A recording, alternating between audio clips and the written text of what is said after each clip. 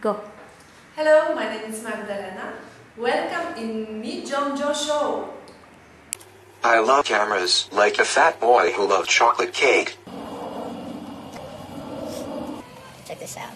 I got a camera on my shirt.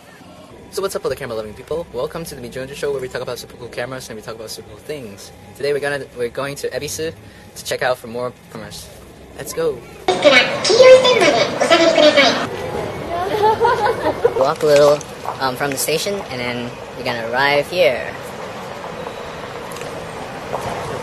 Welcome to the Ebisu Oosawa Camera shop. They do developing, camera repairs, modification, and they have a bunch of cool vintage cameras.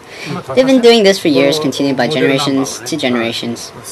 Out of all the cameras, the camera that caught our eyes was the Polaroid 185 land camera. It was said to be a limited production of 8,000 units. That's what the owner told me.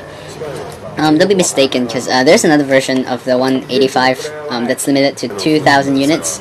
It looks exactly like the MPC 195. You can check that out on Google. MPC 195 camera, which is the same thing, I think. So if you ever come to Japan and happen to be in Ebisu, why not drop by an Oosawa Camera? No, they didn't pay me to do this.